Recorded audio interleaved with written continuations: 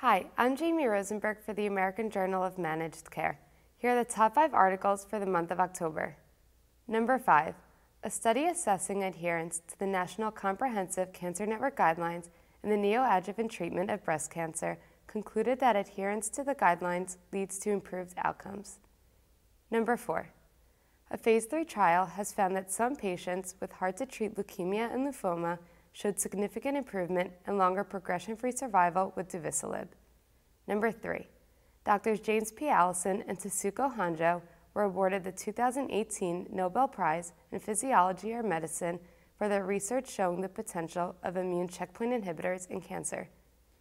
Number 2, during a session at the National Association of ACO's Fall 2018 conference, panelists discussed how accountable care organizations can design and implement new strategies that deliver high-quality, low-cost care for patients with complex chronic conditions. Number 1, a new law signed by California Governor Jerry Brown will put new requirements on pharmacy benefit managers in the state, including barring so-called gag clauses that prevented pharmacists from telling consumers when they would save money by paying cash for a prescription instead of getting it through insurance. To read all of these articles and more, visit AJMC.com.